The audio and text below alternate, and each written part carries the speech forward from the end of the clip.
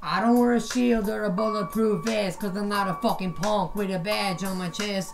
I don't spray mace or taser little kids, I'm the one they beat down in their body cam bids. They harass protesters when they're marching on the street. They take it to homeless just trying to find a bite to eat. If you're black or native, they'll knock you off your feet. The boys in blue be looking for the next soul to beat. They'll throw you in a cage if you step out of line. They'll violate your rights nearly every fucking time. If you're in bad mental health, they'll suffer from addiction. You best be ready for a police crucifixion. They spray automatics and ride it on with whips. They'll smash you up at times, ram into your hips.